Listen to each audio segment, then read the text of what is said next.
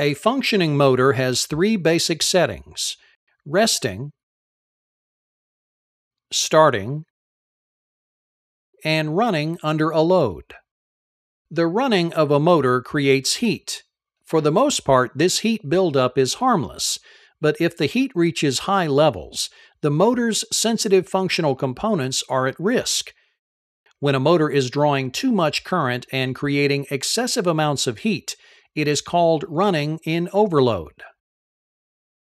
If a motor runs in overload for any length of time, the excessive heat can damage the motor. To protect motors from running in overload, manufacturers typically protect their products with an overload relay connected to the motor starter. When an overload relay trips, it opens contacts within the control circuit, stopping the motor. The most common type of overload relay uses a melting eutectic alloy.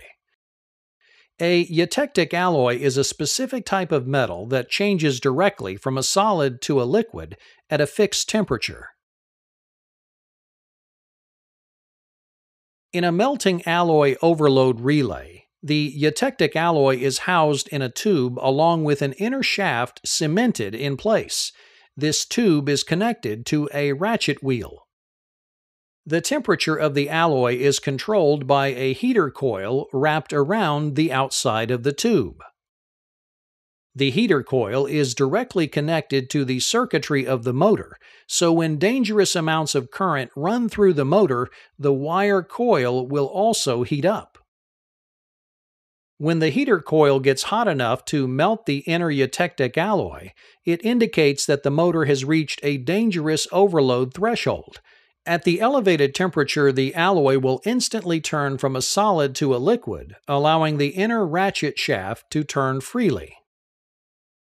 When the wheel turns, it releases a pawl previously engaged in one of the cogs of the ratchet wheel. This pawl is connected to a spring-loaded contact fixture, such that when the pawl trips, the contacts automatically open and stops the current flowing to the motor starter. The spring-loaded contact fixture also includes a reset button so that when the eutectic alloy cools and cements the ratchet in place, the contacts can be closed by re-engaging the pawl in a cog and compressing the spring. Another important part of motor electronics is forward and reverse circuitry. Here is an example of the circuitry for a forward and reverse three-phase motor. When the motor is running in forward, the circuitry contacts are connected in numerical sequence: L1 to T1, L2 to T2, and L3 to T3.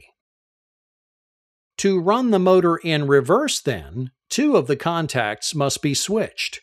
In this case, L1 is connected to T3 and L3 is connected to T1. L2 and T2 remain connected.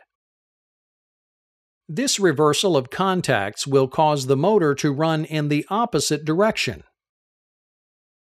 Great care must be taken with forward and reverse circuitry because if the forward and reverse contacts ever engage at the same time, it will cause a destructive and dangerous short circuit.